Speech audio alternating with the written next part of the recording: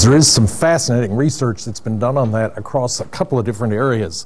The one that I cited right near the end, and maybe should recite, and that is that there was the author of the text that I was citing actually did a survey across about a dozen studies that were done between the mid-1980s and the end of the 1990s. And what he found was that all but one of those studies, in fact, showed that there was that young people tend not to suffer as many tip of the tongues as us older people in general. And the question, it turned out the only study that didn't find that effect was one that didn't focus specifically on developmental issues anyway, so there might be some reason why we would expect that to happen. But in any case, let's look at the data we were talking about, and that is the tip of the tongue phenomenon.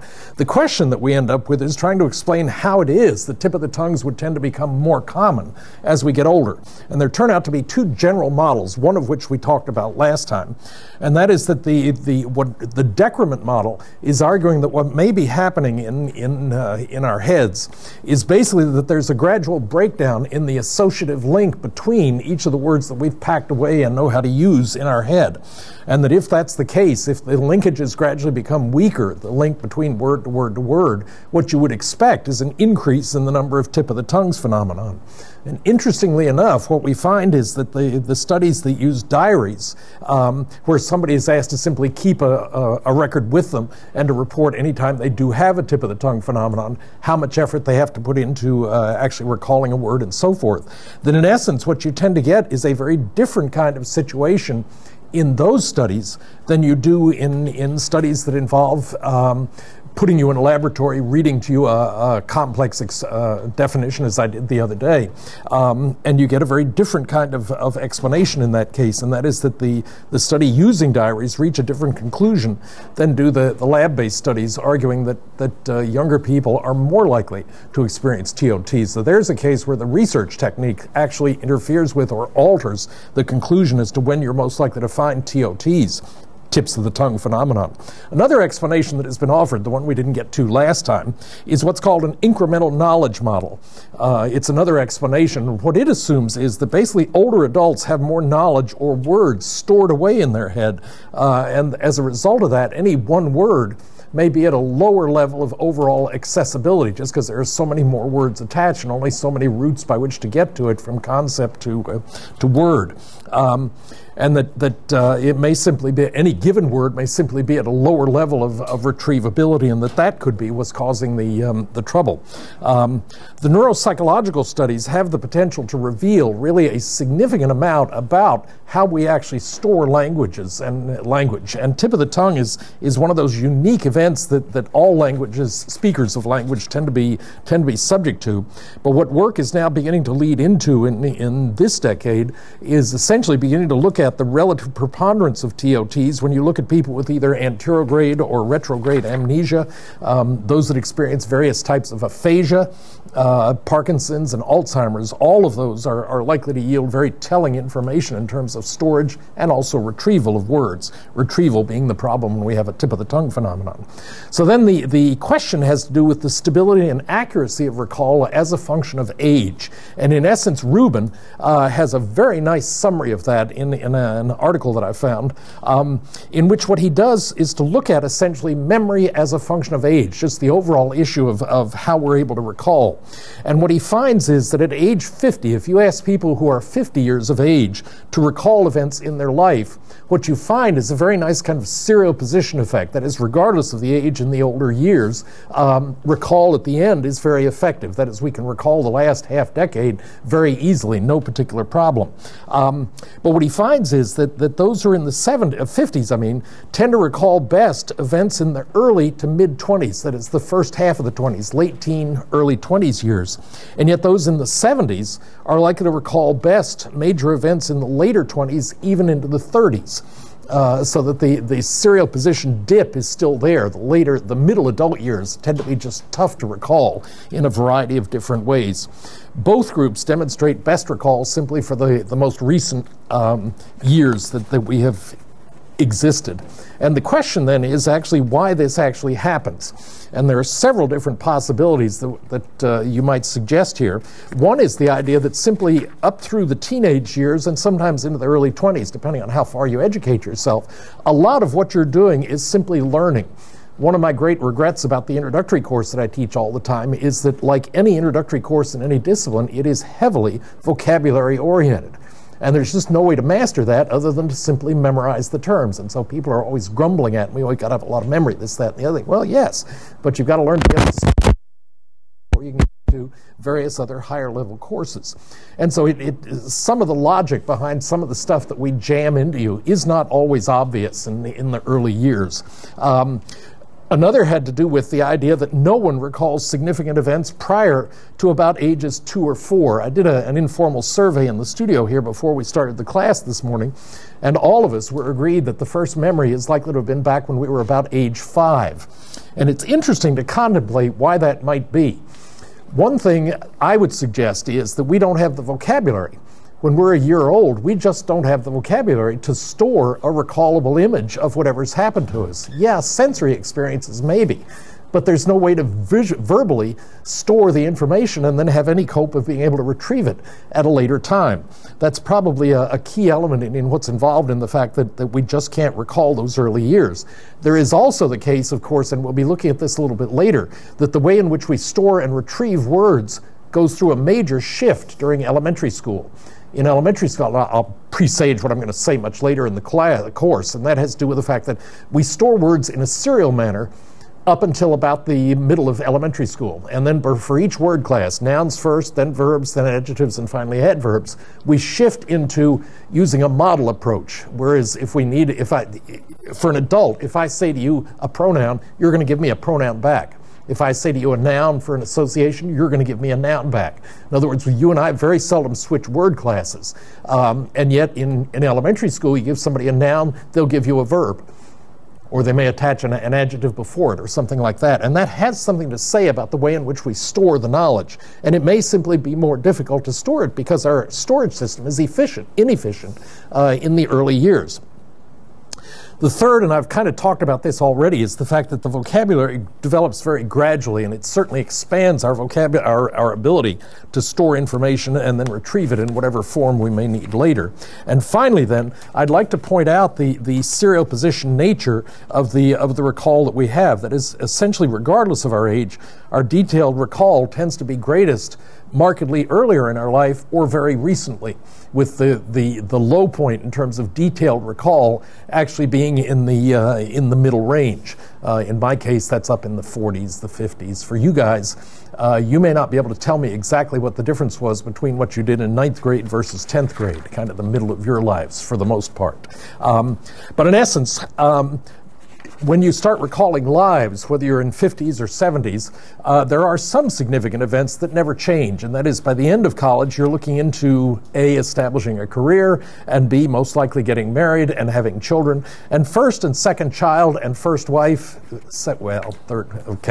they're memorable, okay? Those are events that we can keep track of. And that kind of is maybe a reason for the anchor in the later 20s, early 30s, as people tend to get older. But it's an interesting process to look at, just aging or recall as a function of aging. So today what we're going to do now is to switch into the imagery process, and now there's going to be a major switch in the kind of things that we're looking at. We've been looking so far mainly at storage and the implications of storage and retrieval, and now what we're going to be doing is looking at some of the more subtle, lower level cognitive processes that are going on. So we're going to review some of the strategies that are used in their roles in learning. Earlier, several times we've mentioned imagery. Today we're going to focus on that very specifically to show you what the benefits are, what the arguments are about it, and there is a major one raging in the literature here. And what that battle has to do with is essentially imagery itself. We've defined it already, but I'll define it again for you as mental representations of visual stimuli that are not physically present. And that causes the argument. Because some would argue that all of our vocabulary, that's the wrong word to use, all of our memories are stored by word. They're verbally stored, and that's it. And some don't like Alan Pavio, who originally had the audacity to come out about 25 or 30 years ago with the idea, well, gosh, maybe we restore images in two different ways. But to give you an example, one of the most popular views is the analog perspective. And what's represented there is exactly what you're doing if I ask you to picture a clock. Okay? If you do that, essentially the image that you have created in your head is an analog. Okay? For every part of the image that you've created, there is a cognitive equivalent in your head. We'll review additional data today to demonstrate that we can predict the reaction times when we ask you to compare features that are physically distant from each other in that image as opposed to those that are very similar or close to each other. And close, I'm judging in several different ways: physical size, semantic relationship, and so forth and so on.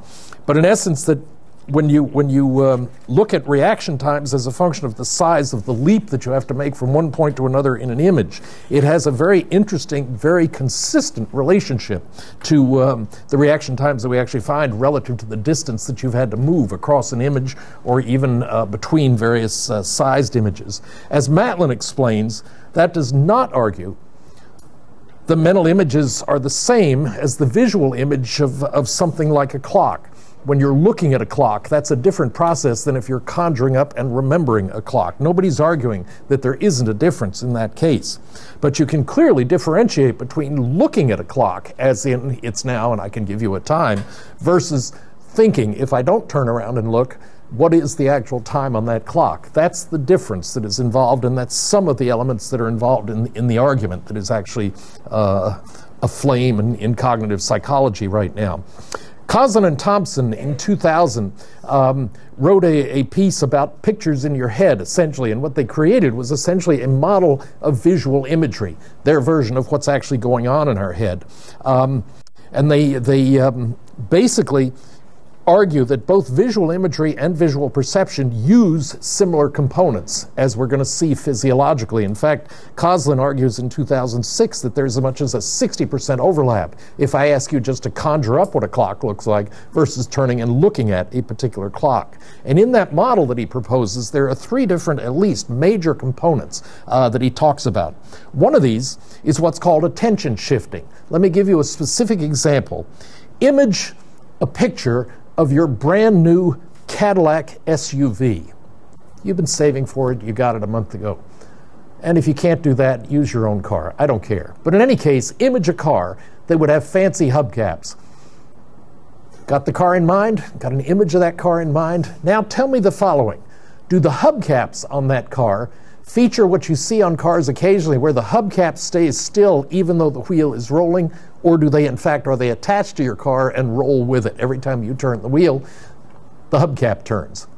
That's an example of where we've started with a big image, that is your Cadillac or whatever you're driving, and then a detail of it, a very specific sub-detail, which of course you could answer without even imaging it, but it still forces us to, encourages us, I should say, to think about the detail of what's involved in that case.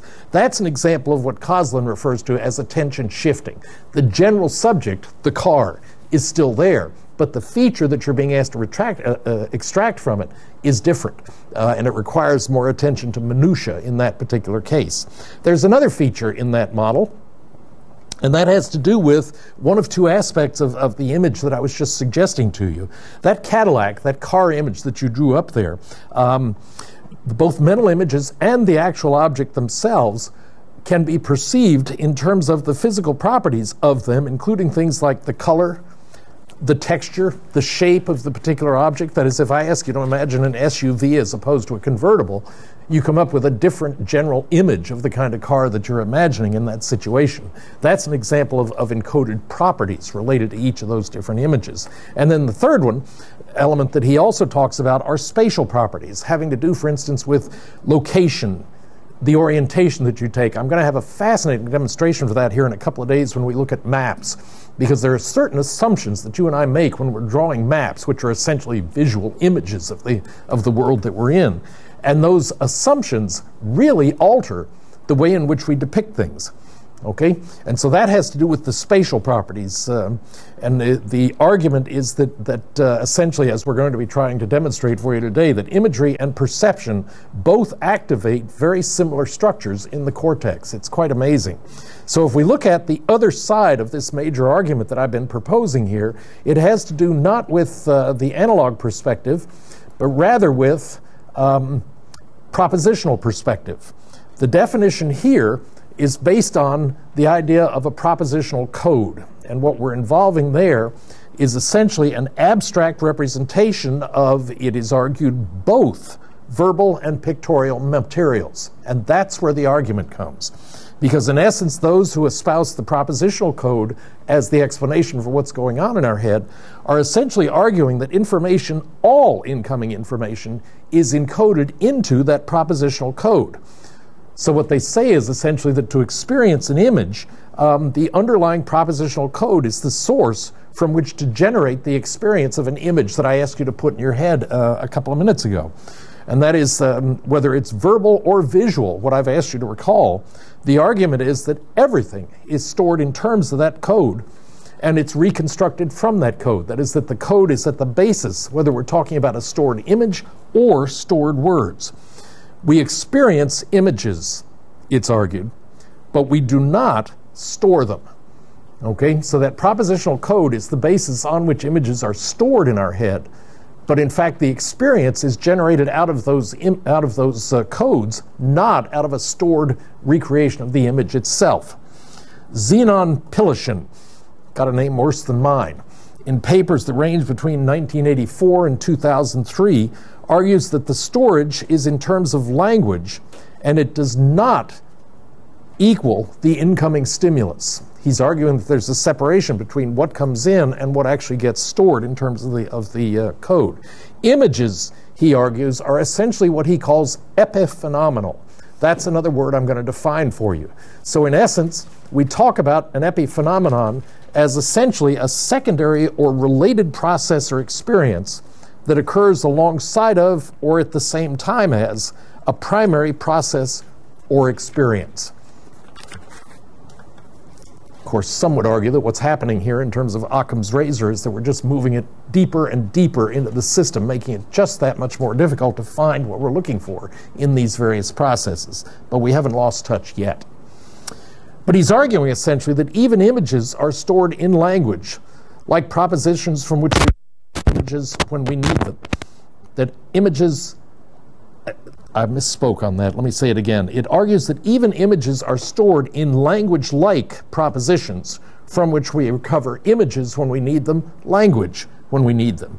So he argues that storing images would require phenomenal capacity. That is, if you were to take each of the images that I could ask you to call up, each of the pots in your kitchen, the plates, the cups, the saucers, the silverware, he's arguing essentially that it would take a phenomenal amount of storage space for you and I actually to individually store each of those pictures and be able to recall them wholesale. As an example of the difficulty of what you face, imagine a word like Mississippi. Okay? Think about it. And now what I'd like you to do, I'm going to take it away. Say it backward to yourself. Spell it backwards. Can you do that? I mean, forward was easy. M-I-S-S-I-S-S-I-P-P-I. How many of you can actually do it backwards? I-P-P-I-S-S-I-S-S-I-M. Punch the button and prove it. Go ahead. You said you could spell it backwards. Spell Mississippi backwards. I-P-P-I-S-S-I-S-S-I-M. Okay. The point that I'm making is that, and what the propositional arguers are essentially saying is that we do not have photographic memories per se. We may have people who are extraordinarily gifted at recalling particular kinds of memory. We've talked about that a little bit before. The night show guest who meets all the people one time and then is able to sit at the podium and name, say, 100 people in terms of their name, their occupation, and what area of the country they're from. But that's unusual. And it basically has to do with over-rehearsal in a given situation or a unique kind of gifted storage system.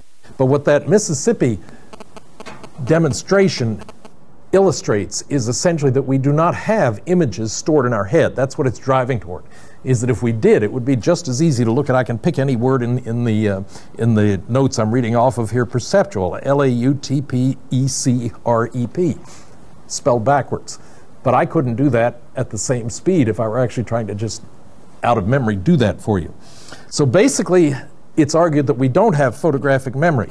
But what that does is to stress the differences between perceptual experiences and mental or stored images. They are not the same. Example, and this is a kind of it takes a second to weigh in and understand what this example is really trying to illustrate. But if you think about a given photograph of a scene or people, essentially, you can reinterpret a photograph of such a scene or the people that are involved. You may suddenly pick out a different set of cues and realize that somebody is mad at somebody else, or somebody's in love with somebody else, or there's something showing in that photograph that when you begin to pick up the details, it makes an obvious interpretive reaction for you in this case. But have you ever looked at a picture in a newspaper? It happened to me one time when I was looking at in the Boston Globe. They had a picture of a fire that had taken place up in New Hampshire on a very cold January, February day. And the effect was quite spectacular. I mean, yes, a fire was destructive, but the water that had been used by the fire department had frozen on the branches. And in essence, what the photographer had done was get down low enough with the camera so he was looking through this beautiful abstract of water at the burned house, which was the subject of the photo essay there.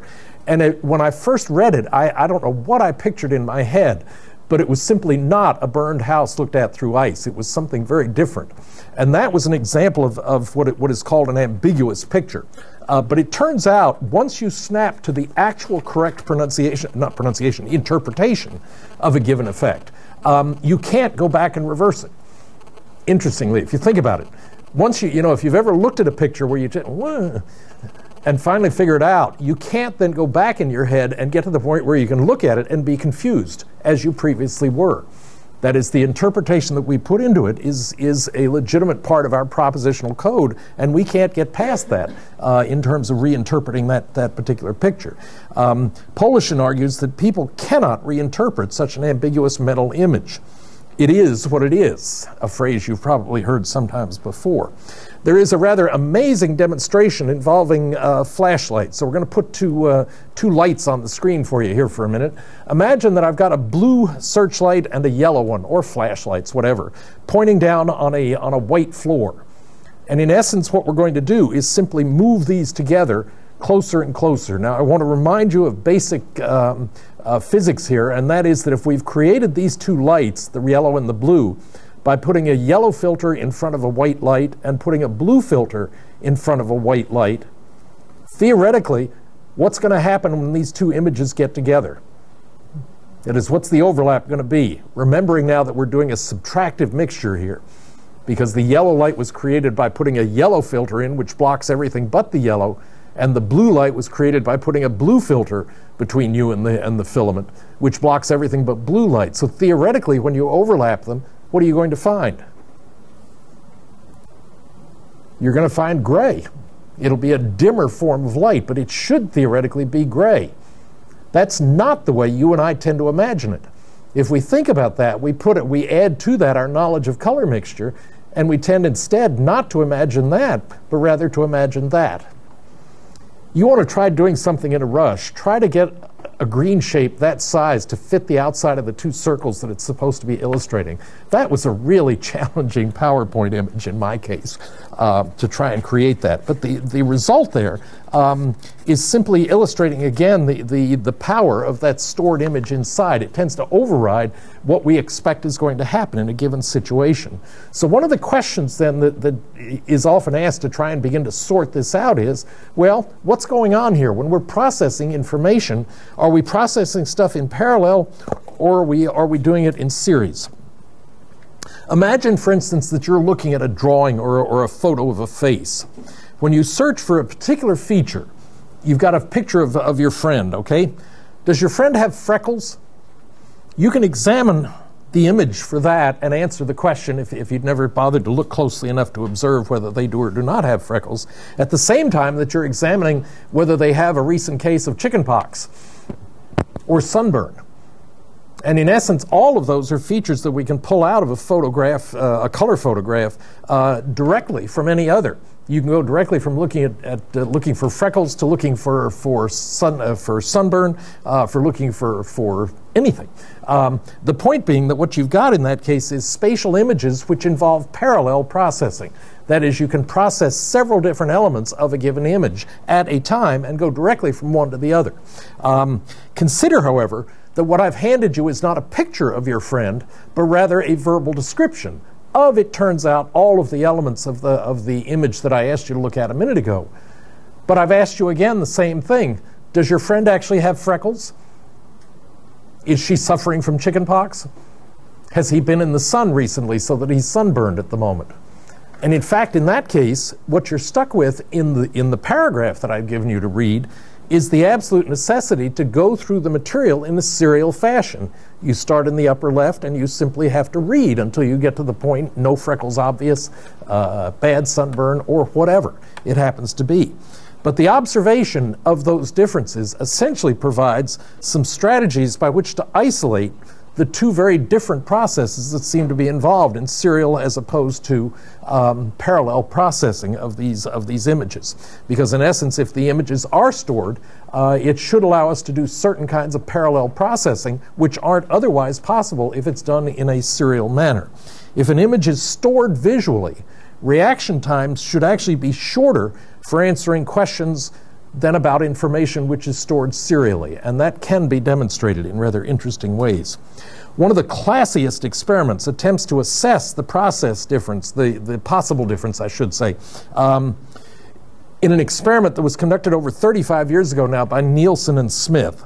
The stimulus that was involved is a schematic of a face, or a verbal description of the same face. Okay, so in looking at parallel versus serial processing, we're going to actually look at a study that has an impressive array of variables. It's amazing how many they managed to pile in here. You keep count, and I'll eventually give you the answer here. In essence, the stimulus that was involved here was either a schematic picture of a face, that is a drawn image of a face, or a verbal description of that same face. And what they're going to do in presenting different images and asking various questions is to accentuate different features of the face. So one of the variables was simply, are you given the visual image, or were you given simply a written description of the face that was involved? Another independent variable involved facial features, of which there were 5 that were available. In various studies, only 3 of them might be manipulated, and there were 2 that were simply held constant, so the subject simply ignored them. So the load on memory in terms of processing what you're looking at was either 3 or 4 or 5 in terms of what was involved. And those involved a different variety of features. For instance, one of the things that was manipulated was eyes. I'm sure you've seen pictures of people that have gorgeous doe eyes, just gigantic eyes. Okay? One of my cats, people will often comment on the gorgeous eyes that Burmese cat has, and that's a cat that has very big eyes of that particular kind. So the eyes are one thing that can be varied. The nose, the ears are a second thing that can be varied. I screwed up the order. I meant to do eye, ears, nose. Oh, I guess I did. Eye, ears, nose, not throat, but actual mouth. Okay? And then what other facial feature can you vary? Turns out to be eyebrows. So each of those, if you think about it, on any given face can be actively manipulated. You can represent it as very small. You can represent it as quite large. So the other major variable here had to do with the size of the features that were emphasized, either in the verbal description or in the photograph that was actually presented to you, the picture that you were actually asked to use. Now this is tough. Some of the features were small, some of them are medium. Can you make a guess about what the other value was? Not particularly difficult. Okay, but in fact they had 3 different elements, and so you might in some cases have a person with a huge mustache and little bitty ears or beady little eyes. So they actually had different illustrations of each of those elements, and they could, if you think about it, you could have a very small ear, you could have a gigantic one. I'm sure you know people that do that. A very large mustache, a very narrow one, and so forth. So each of those features could be independently manipulated. And so the participant actually studied a face or a visual description. And then, in fact, what they were asked to do was to wait. Here's another variable. There were two variables. They were either to wait 4 seconds. In other words, after they had looked at the image for a very brief period of time, they were asked then to wait either 4 seconds or then 10 seconds before they were given a series of questions about the image that they had actually been looking at. Okay? And so in that case, what we find, this is another one that took a long time to create.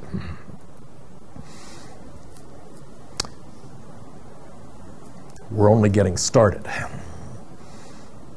Okay? If you look at a comparison at the 4-second level, what you can see here is that matching is essentially a flat curve.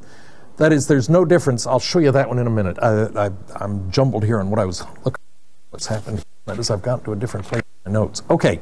In essence, there are two things. Well, I'll show you the other part of the graph, and then you can see what I'm talking about here.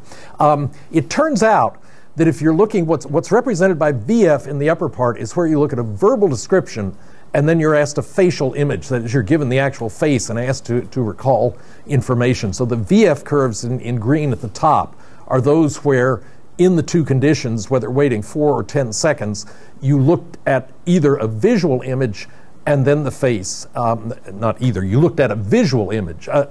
I'm going to mistake it. A verbal image. You read a written, I should have put a W instead of a V. A written image of the face. And then you look at the test that's applied is you look at the actual image of the face itself and ask, does it match or not? In each case, what these are reaction times. Yes, it's a match. No, it's not. And what's plotted here are only those where the correct answer was yes. Okay, so we're dealing only with the matches, not the mismatches, which were thrown in to keep everybody honest.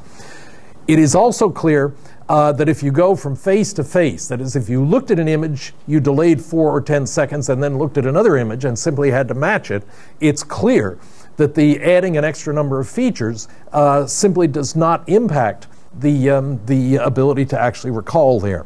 I've noticed that the label on the bottom of the curve is wrong. It should be 3, 4, and 5. I adapted another curve, and I forgot to change. The 5 should be a 4, and the 7 should be a 5 on the very bottom of the curve, so you don't get confused. But essentially, whether you've got 3, 4, or 5 features involved there, if you only have to wait a very limited amount of time, you can do it very rapidly.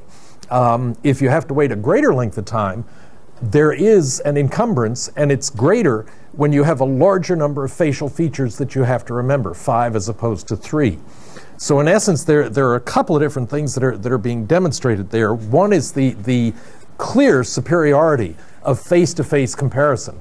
Because in essence, if you're only having to wait 4 seconds, when you look at the test image, you can essentially do an overlap analysis in your own short-term memory, and it's very easy to plot, no, wait, the ears are different, or no, that's the same face. Very easy to do, and whether you're having to compare 3, 4, or 5 images really doesn't matter. The reaction time is essentially the same. But the deterioration begins to occur when you have a verbal image that you then have to compare to a facial image. Short-term memory is a more active impediment in that case, and so the reaction time is essentially doubled, at least, when you're going from a verbal image into a facial image. And the question then is essentially, why is this actually happening? Okay, and in essence, what you're looking at there is the fact that the facial features are not suffering from the deterioration that you and I tend to experience. Since there was pressure on the subjects, they were given a very limited amount of time to look at the photograph and an equally limited amount of time to look at the verbal description of the photograph. As you can appreciate, that's a lot tougher to do. You know, to read 100 words in 4, 5, 6 seconds and then try to retain details when you compare it at a later time. So in essence, the deterioration is greater when we jump from verbal description to face than it is when we jump from face to face in that situation. Now let's go back and set up another kind of examination of a study here by doing a very quick review of stuff that we've already talked about. So in essence, if we look at the imagery controversy between whether it's an analog that's stored or a propositional code of some sort that's stored, if we look at imagery in serial recall, I'm trying to set up a theory that we're going to look at in more detail here. But one of the questions that I've asked you already is a picture worth 1,000 words? Okay? And the answer is very clearly yes. It's much easier to recall, is this person near the shore or far out? Are there mountains in the distance or not? That's not the kind of thing you're likely to remember if you just heard a verbal description of a girl water skiing. So in essence, one picture is worth 1,000 words. I'll remind you also of one that I don't have an illustration for because there were so many images, but Canizio and Haber, we reviewed a study in which they presented some 2,480, I think was the actual number of pictures. And what they found was at a very rapid recall or presentation rate, they still were able to demonstrate subjects with 93% recall. In other words, those subjects could recall 2,380 pictures, having seen it, and then it goes away. So the memory was clearly visual or easily accessible in visual format. Coslin, Ball, and Reiser created a map that we showed you that involved, in that case, the Central Pacific Railroad. And we showed you that, in fact, recall details are easier to achieve in that case if the map actually reflects relationally the distance between any given point on the line. And so what I did was to depict the actual miles on the railroad line from San Francisco to Reno. And it is much easier to remember that when you have the proportions are actually correct. That is, on that particular gap or model line, the longest run is between Cisco and Truckee up in the upper end. That is the longest miles between stations of any other in that. And it's not so easy. Every now and then you'll get a map to a party or a wedding party or something like that, and the host will tell you something like, map is not proportional. There end up being a lot more people showing up late to that kind of a party because that proportionality simply makes it much more difficult to translate the image that you've been given to the reality of what you're driving in. If they show you a little bitty line and it turns out to be 30 miles in the trip, that tends to confuse people. That is, the lack of correspondence between the stored image and what is reality can be somewhat difficult in that kind of a situation. We can also look at the value of imagery-rich recall cues, which we did, and I'll remind you of the specific paired associate study that looked at the relative ability to learn a 12-item list and then recall it a short time later. And in fact, 24 hours later, recall was essentially perfect if they were given a high imagery cue and the word they were trying to recall was also high imagery. On the other hand, if they had a low imagery response term to be recalled, the recall was not as great. But in both instances, the high imagery recall cue is clearly helpful. That is, both of those are significantly better than recall of anything, regardless of the imagery richness of the response, when the cue itself was of low imagery value.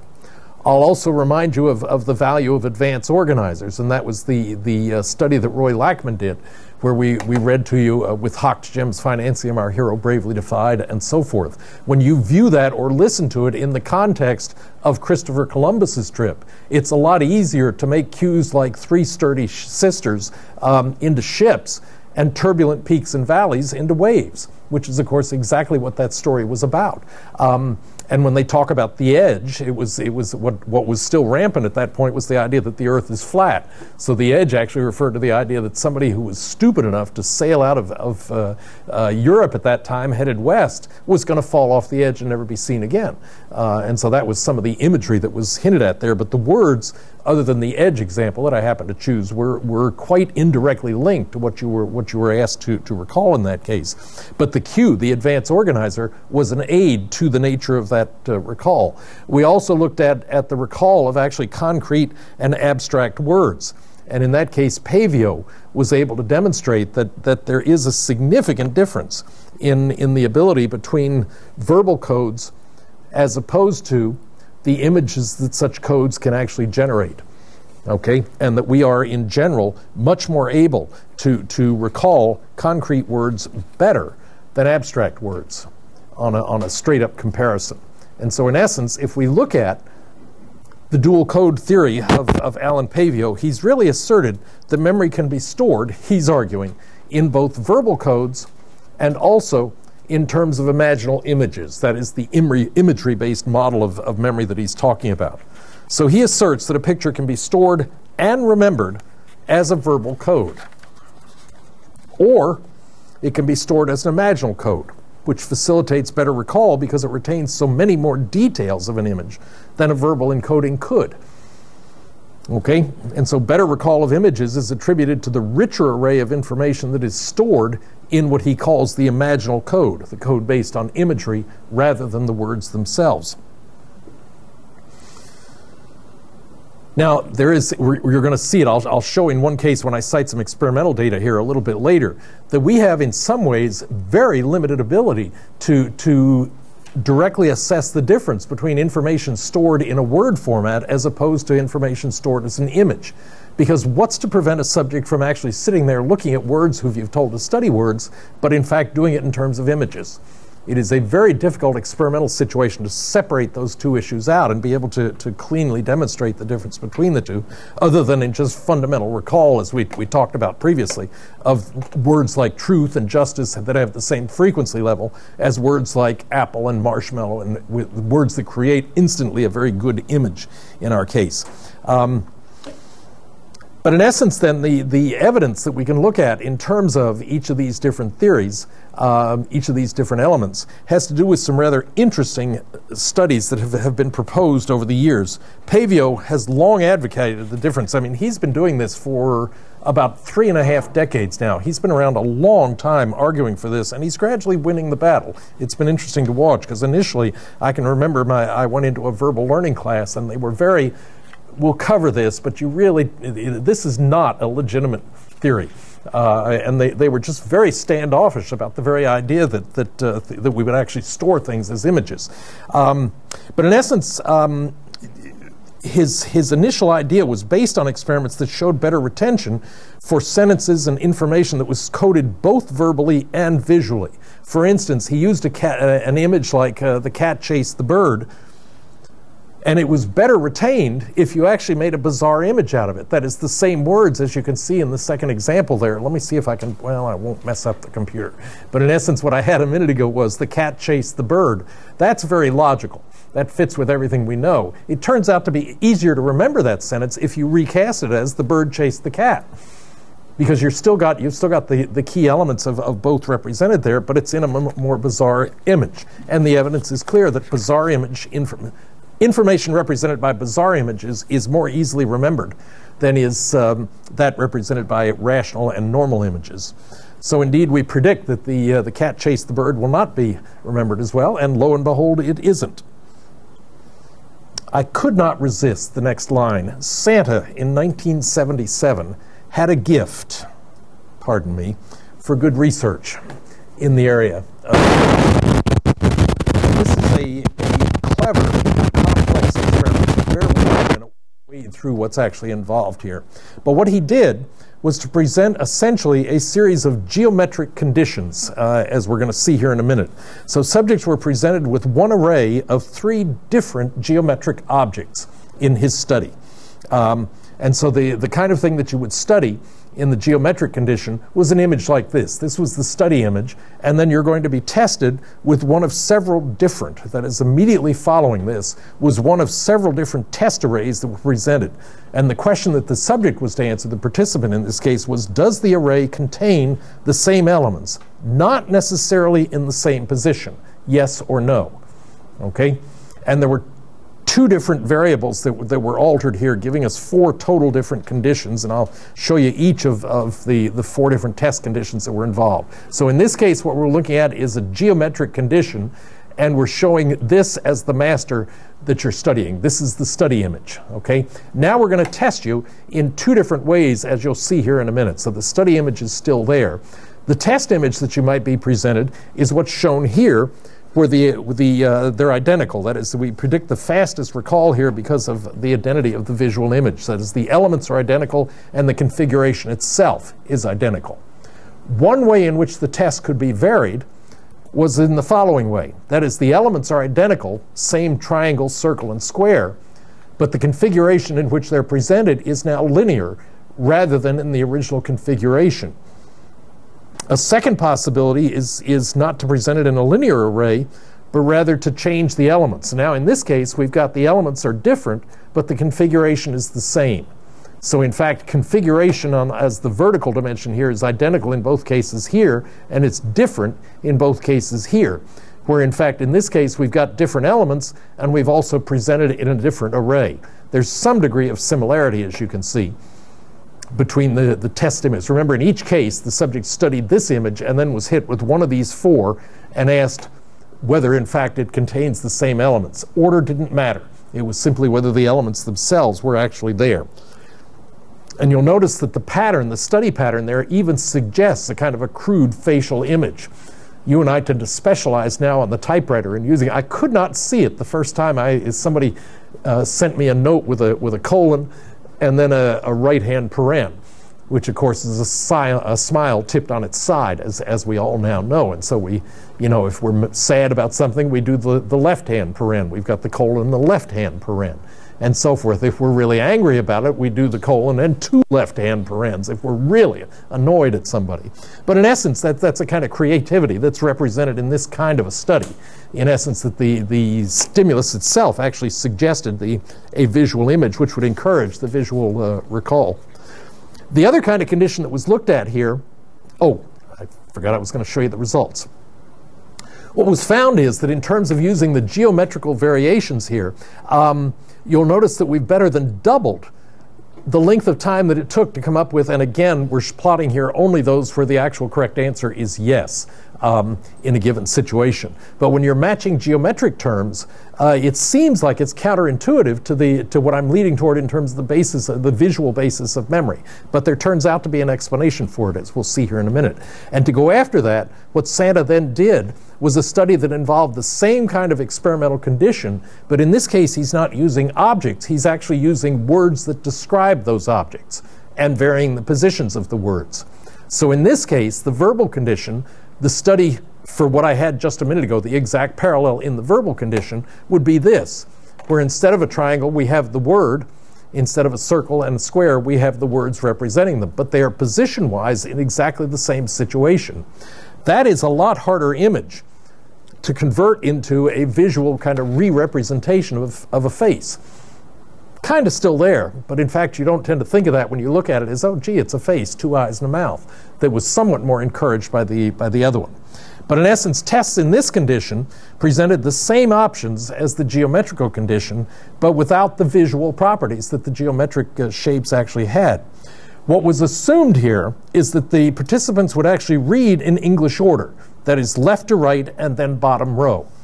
And so the recall order that was projected was expected to occur was triangle, circle, square when we're using this particular stimulus. So it was presumed that the subjects would go to the upper left as English requires in some sense, then the right, and then drop to the second row to pick up what was there. So that was the projected image, and it was predicted that since verbal memorization would have to be in a linear row, that the linear array would produce faster reaction time, as opposed to the facial feature, or the geometric features, where you could actually look at the entire image, memorize the entire image at a given time. And now, in fact, the test images are this way. Okay, here is where the elements are identical, the configuration is identical.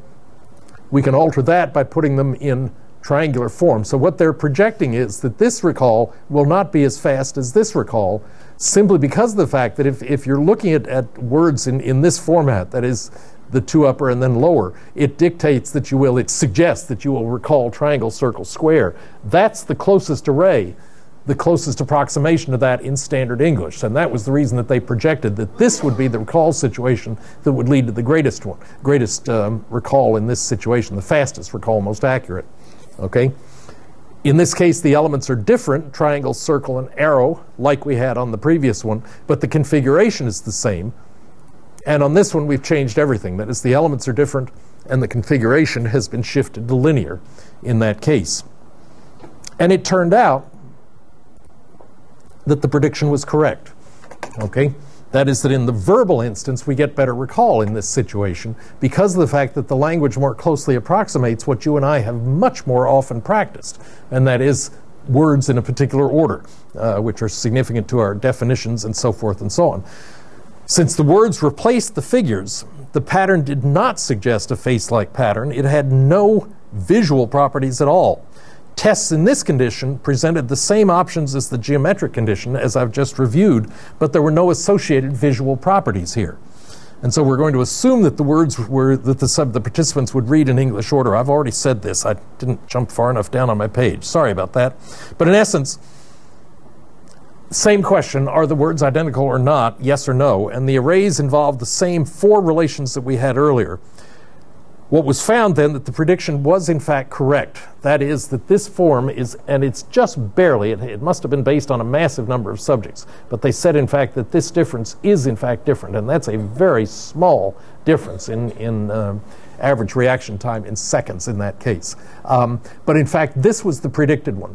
In essence, that when you read something in the same order as the order in which it was being tested, that would lead to the fastest condition. A question on the mic, if you're going to put a question on the air for me. What are you relating this to as this study? What are you relating it to? Because you jumped from dual code theory into that study, and I don't know if it was supposed to be going with dual code or what was it supposed to be going with. I've only heard about 2/3 the question you asked, but I'm going to answer what I think was the question you asked, and that is that what we're trying to demonstrate here is that I'm going to be doing 2 different things which are hard to accomplish. I'm going to show you, first of all, there are situations in which verbal recall is superior. And that's essentially what's demonstrated by the graph that was on the screen a little bit ago. And that is that when the words are in the actual linear order in which they are originally presented, that leads to the fastest recall. Even the absence of the image of the face in that situation is not as detrimental as the fact that the words have been presented in the actual linear order. And that the contrast to that is that when you use geometric shapes, you really foul up the memory by now putting them in linear order. Because although we can predict the order in which the words will be read, the order in which the shapes will be remembered tends to be a visual image. This is in some ways arguing in favor of the dual storage theory of Pavio. And in this case, it's a design that is set up to basically mess up the visual component. And sure enough, it does that. The more you change the visual component, even though all the elements are there, the worse the recall tends to get. So that basically the geometric forms are in fact stored in spatial position is what's being demonstrated there. And that's more impeded when you shift the spatial condition, the spatial location, when you're doing a linear comparison. So in essence, then I'm going to go through another series of studies here. This will get a little boring in terms of illustrations, but you can kind of listen along here. Rowland and Freiberg in 1985 asked subjects to do 3 different things, and now we're beginning to get into the literature where it's measuring associated cognitive internal physical activities at the same time. What they did in their study was to ask subjects to identify, first of all, to mentally recite a word jingle. They were given a jingle which they were asked to recite over and over again. They were asked also to mentally recite, that is to practice, walking a route from their house to various points in their neighborhood. That is to image what they would see as they actually go out the front door, down the sidewalk, hang a left, go to the corner, hang another left, and what you'll see in that kind of a journey. And then thirdly, they also asked another a set of subjects to engage in mental arithmetic. Again, cognitively involved, but in this case, simply using numbers. And what they did at the same time was to measure blood flow into various parts of the brain. Okay?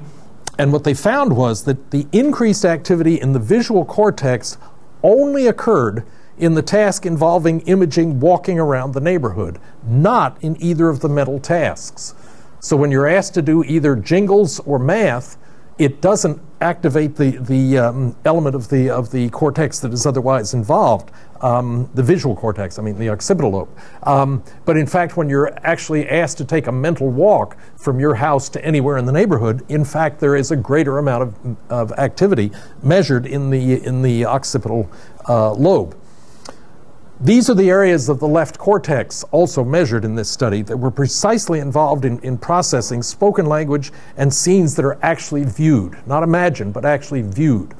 And the differences in activities that we saw in those 2 situations were reflective of the use of the same area of the occipital lobe when engaged in an obviously visual task in that situation. That is, when imagining visual and verbal events, we use the same areas of the brain as would be involved in the actual processing were those events actually unfolding in front of us. Okay? Goldenberg. in 1987, did another study. It was a simpler imagery task that he engaged in this case. What he did was to ask subjects to listen to and learn a list of concrete words. Nothing else, just concrete words. Try just to listen, one group was told, and another group was told, try to create a mental image of each of the words. So in this case, in one case, they were told simply listen to a list of concrete words. In the other case, they were told to try to create an image that's related to the concrete words that you have heard in that situation. And what they found was that there was more blood flow into the occipital lobe for the imagery group.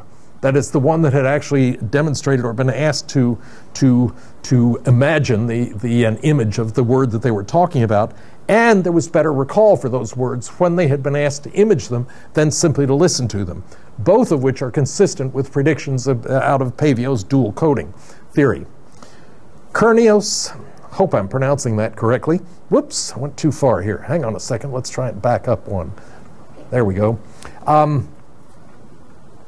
Oh, I'm sorry, I did two studies here of this. I'm citing two studies here. It's the reason I'm getting ahead of myself, okay?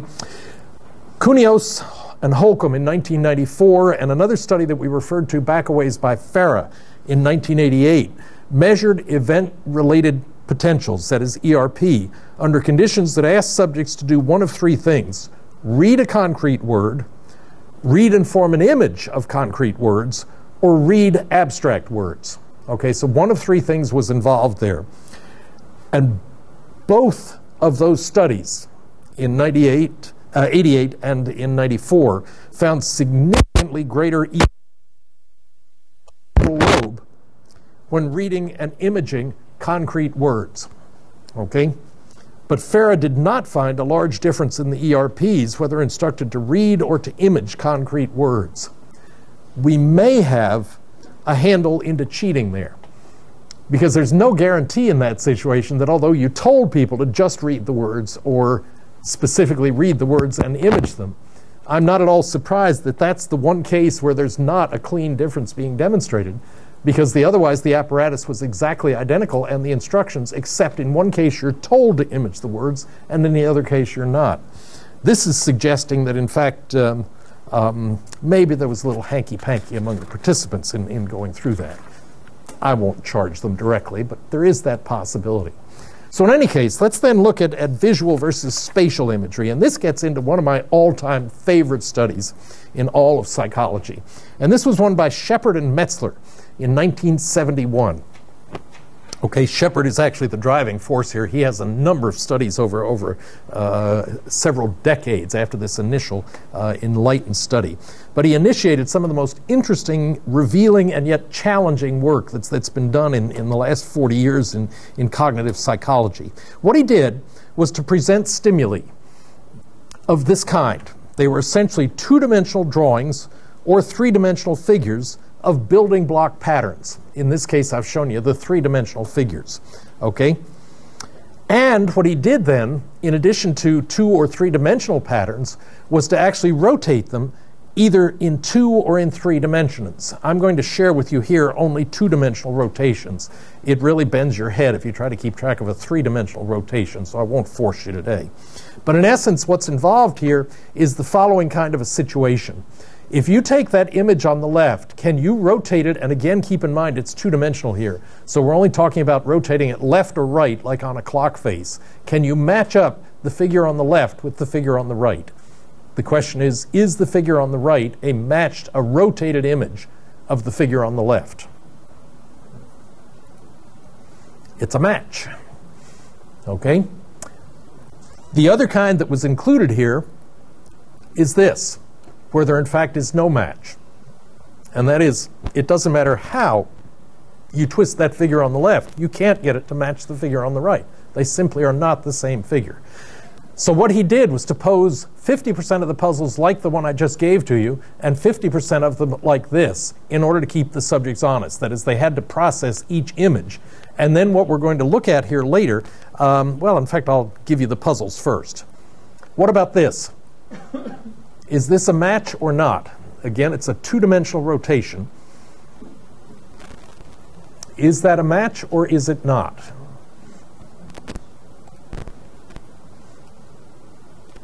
How about this one? Is that a match or is it not? It is not a match. Okay? If you check it out, the key difference is this block in the back. It's on one side in this diagram, it's on the other side in this diagram. Okay? So that's not a match. How about this one?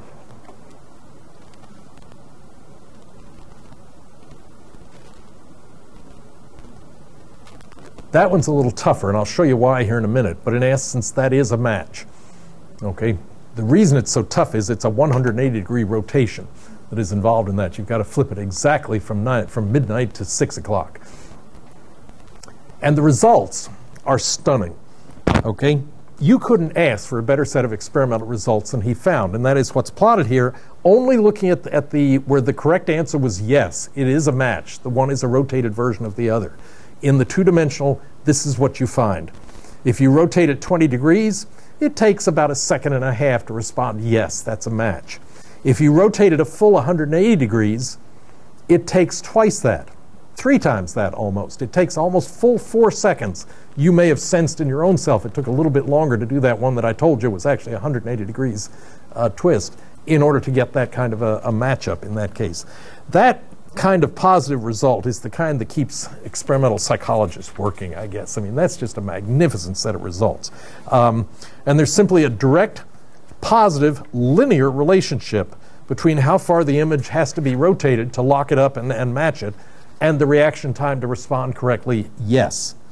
Whether rotating it turns out a 2-dimensional or a 3-dimensional figure makes no difference. It's almost identical in the ease and speed with which that can be done. And the 3-dimensional rotational times actually are just slightly faster, which is a little surprising. It may just mean that you've got more of the image to work with in that particular situation. But just note here also that there is not literally an image being rotated around in our head. Okay, there's not a little man inside, little woman inside, rotating actual figures. That is not what's being argued here. Does anybody remember the name of this model? What the little human inside is called? Ah, there's a tip of the tongue for you. Homunculus. Homunculus, okay? Homunculus 4. Might have gotten it.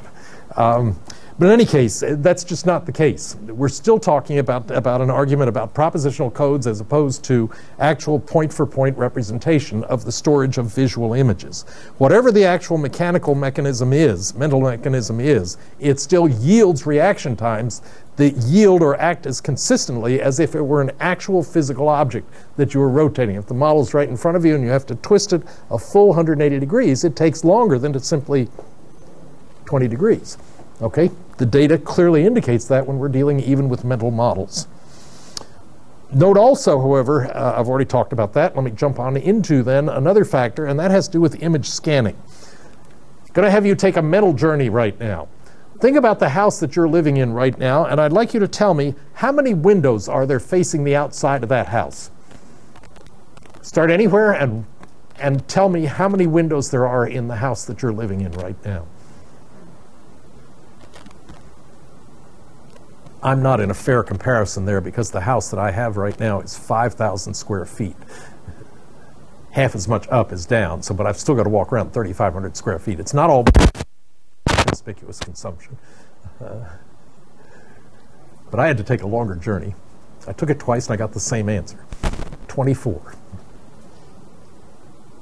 Most people will report, and let me see if I can dictate or identify what I think you're doing here. What I'm expecting you probably did is to walk outside the house. It's probably easier to do it there because you can get a clean shot all the way around.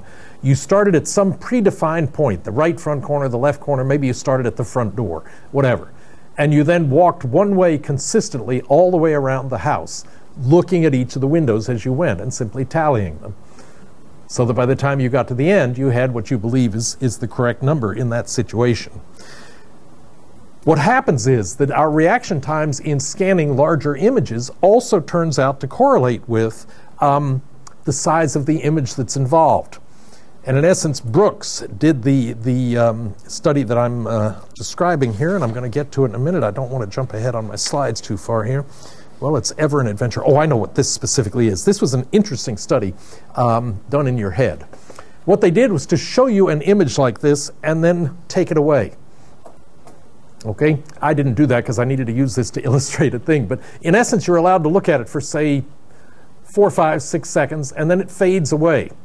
And then what you're asked to do is to start at a specified point, bottom left, upper right, whatever, and walk around the edge. And what you're to report in each case as you're journeying around that F, you are to say yes or no as you reach each corner. Yes if it's an outside corner on the top or the bottom. No if it's what would be called an inside corner. That is, it's not on the top or bottom and it's on the inside. Okay? And so in that case, what we find is this kind of a situation. Yes at this corner. Yes at the next corner. Yes at the next corner.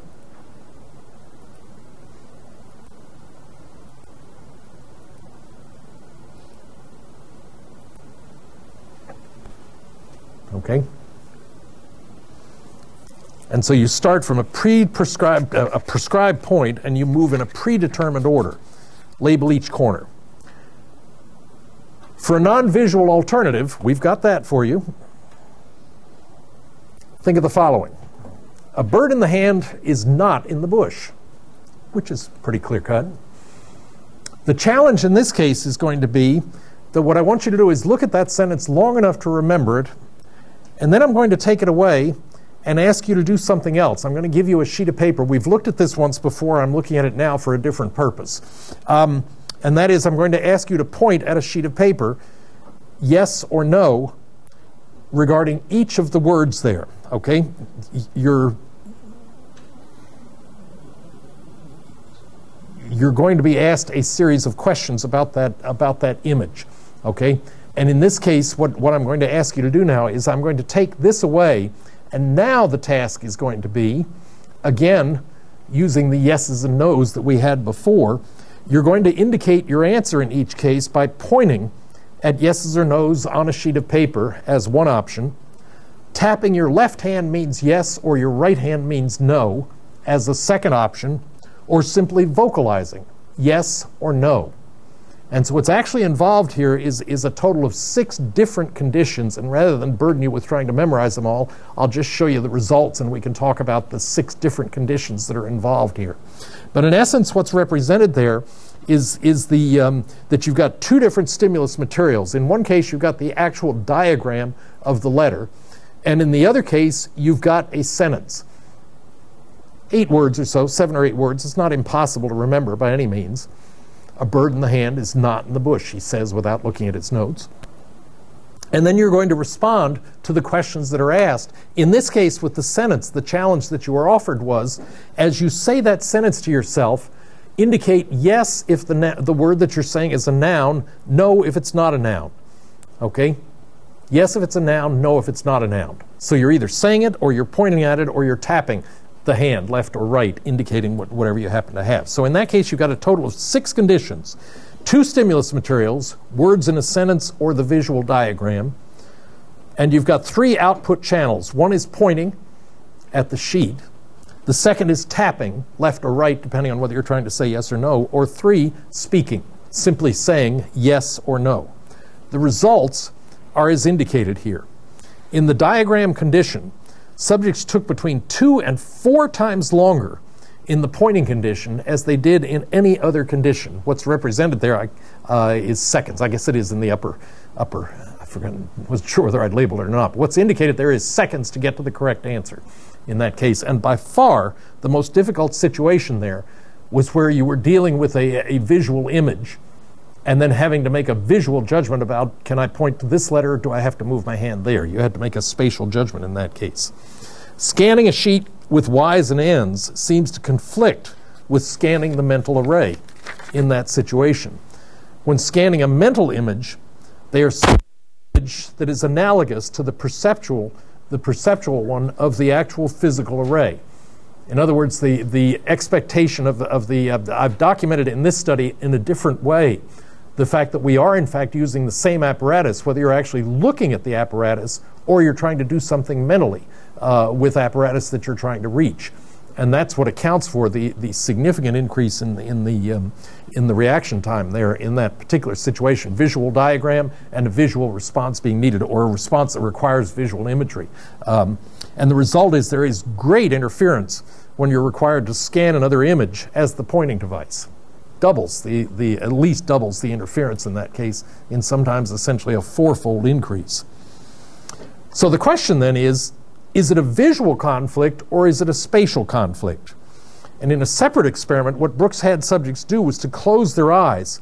Now they responded yes or no by tactually scanning a series of raised Y's and N's. That is like the diagram we just showed you. I tried to do a shadowed version of it. I couldn't get the system to do it this morning. Okay, so the conflict was still there, though the stimuli were tactile, not visual. The conflict was still there. The point being that the conflict is not visual, it's spatial. It's a spatial competition that you're having when you're looking at a given image and then trying to use your hand in a remembered Y's are on the right, N's are on the left. Bailey actually reported a test of whether the conflict in Brooks' task was spatial or visual. He went after it in a slightly different way.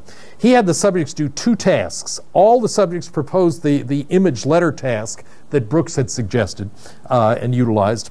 Half of his subjects were also attending to a series of images. Listen to what the participants are loaded in with this experiment by the time we get done. It is just a mind-boggling array, the intent being to separate out all these processes that we're looking at.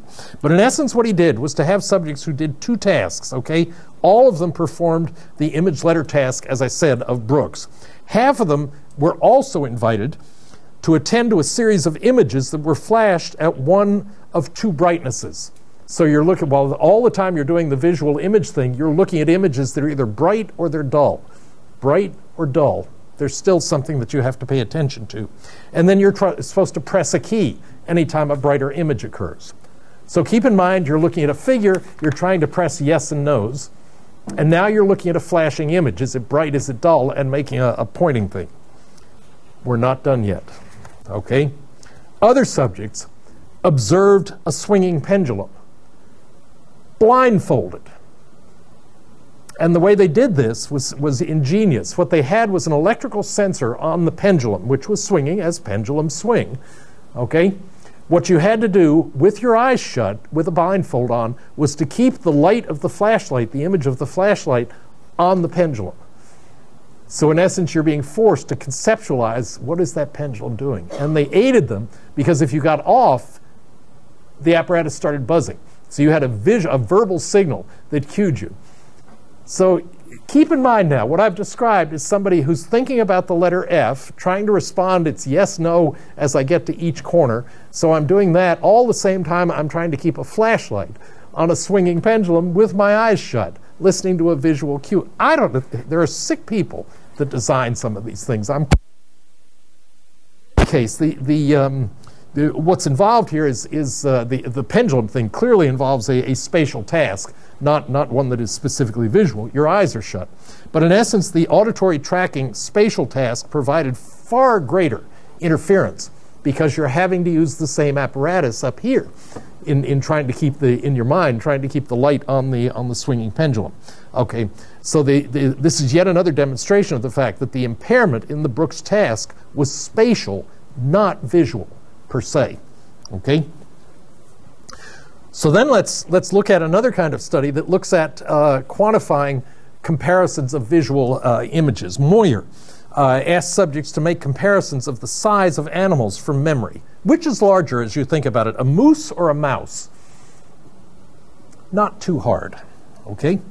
Which is larger, a German shepherd or a leopard? That's a little tougher. But in fact, it still includes simply a given form of comparison, mental imagery that you're using there. Also asked subjects to estimate the actual size of various animals, including the ones that they had compared. That is, now it's not a relative comparison, but an absolute judgment that's being due. Plotting reaction time for size difference judgments as a function of estimated size, what she found was that the reaction time to make size differences declines as the difference in estimated size increases. The further different, the more different the two animals are, the quicker the judgment can be made. but the benefit declines as the animals get bigger. So that if you're comparing two huge animals, one of which is gigantically bigger than the other, you don't get quite the same difference as you do if you're comparing two smaller animals where there is a significant proportional difference. The same effects are achieved when using actual perceptual judgment of differences in line length. You can replicate the same thing quite abstractly in a lab. The similarity of findings suggests that making mental comparisons encounters the same difficulties as those when making comparisons of actual perceptions. Okay, I'm trying to nail down in every way I can the difference between the two. Given that I've got 48 seconds left, let me see if I can get at least partly into the judgment of whether images come in two sites or not. I'm probably not going to be able to get through all of this for you, but let me give it a shot here. Basically, what Brooks's research indicated is that you and I are sensitive to spatial features of an image. The research indicates that you and I, this distinction, I should say, between visual and spatial images, cues in imagery, are important ones. And I'm going to have to simply drop it at that point, come back and pick up the pieces at the beginning of the next lecture. We're driving toward demonstrating there is a difference between visual storage and verbal.